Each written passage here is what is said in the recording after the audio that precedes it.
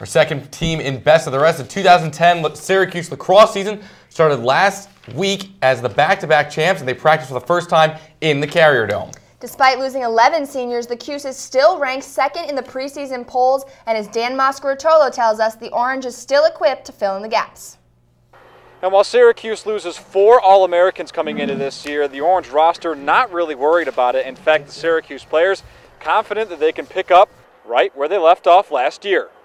You know, with Sid gone, I think that I have the opportunity to take more of the leadership role, but I think that with the guys coming back, with Tierney and Lade, we have a lot of veteran leadership going on the defense, and I think whoever fills that third spot will step right in with us. Well, Jovan Miller, Jeff Gilbert, Jojo Marasco, Jeremy Thompson, Max Bartig, Steve Inzito. There's a lot of people that will step in. I mean, obviously Kenny is a big loss, and but we still.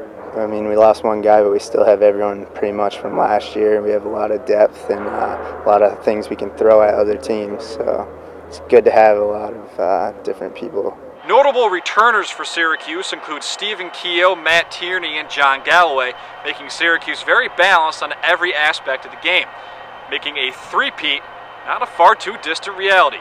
Reporting inside the Carrier Dome, Dan Moscaritolo, CitrusTV. Can't wait for the season to start. Citrus TV's got you covered. Tune in to Citrus TV's 9th annual lacrosse preview show to see the team's thoughts on the upcoming season, an exclusive interview with Coach Desko, and who will be wearing number 22. Citrus TV's lacrosse preview show, The Charge to the Charm City, coming soon to Time Warner Channel 13. Be sure to check your local listings.